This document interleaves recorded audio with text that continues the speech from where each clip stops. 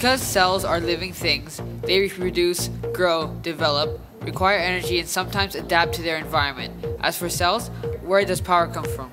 Well, it comes from mitochondria. They are double membrane-bound cytoplasmic organelles. The outer membrane is permeable.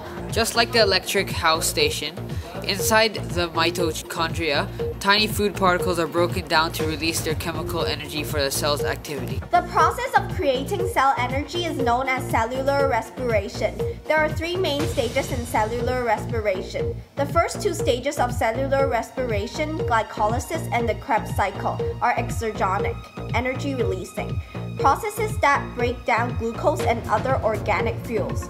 Glycolysis occurs in the cytoplasmic fluid of the cell, that is, outside the organelle. Glycolysis begins respiration by breaking glucose into two molecules of a compound called pyruvic acid. The Krebs cycle completes the breakdown of glucose by combining sugar molecules with oxygen to form carbon dioxide.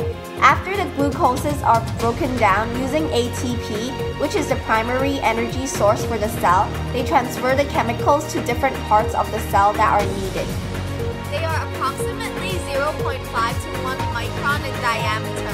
Without mitochondria functioning in our body, none of us will be able to move or do anything.